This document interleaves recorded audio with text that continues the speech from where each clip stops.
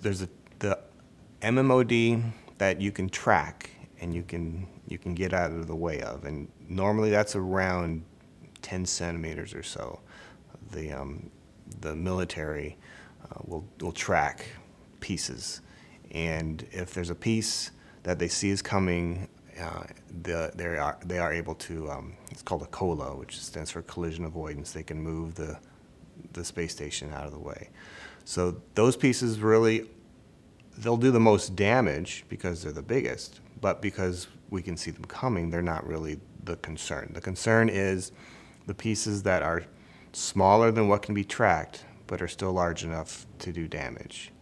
And for that, we have to use the different orbital debris models that will try to predict how many of these pieces are out there, what the probability of impact is, and then we need to predict what will happen when those pieces impact. And the space station has MMOD shielding that has been sized to protect against these pieces that are big enough to do damage but below the threshold of what we can see. And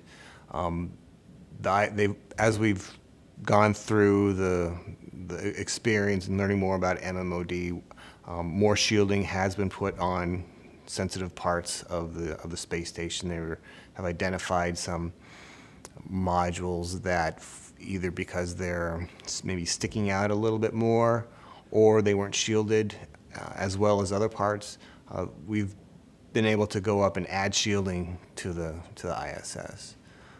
Interesting, the highest risk for ISS, as far as the module or piece of ISS, are the Russian Soyuz and the Progress modules. Those have the least amount of shielding.